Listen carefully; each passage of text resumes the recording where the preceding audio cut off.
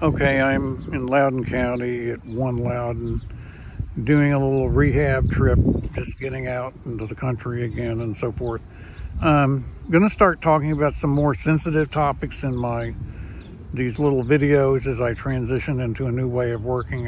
One of them is sexuality, and the fact is that when I was growing up, I was behind physically, both in strength and coordination, and grew up with the idea that men were supposed to physically protect women in their, in their community or household or whatever, and essentially supposed to be able to raise families. That was sort of triangulated with the idea of not abusing women. So the moral climate was more subtle than we think it was. That led to my placing a value on the physical aspects or external trappings of manliness in other men, and I was only around white men growing up. Society wasn't well integrated in the 50s and early 60s, so that led to and my father's comments for that led to me having a certain impression as to what is attractive and what isn't, and I kind of latched onto that. There was an incident in the summer of 1961 before I went away to college where I felt actually aroused in a certain situation. It became very significant to me.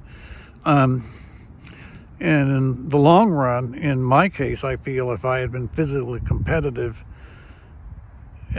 I would have been much more likely to be interested in women. I know that's not the normal view today. And maybe there is epigenetics. That's probably true.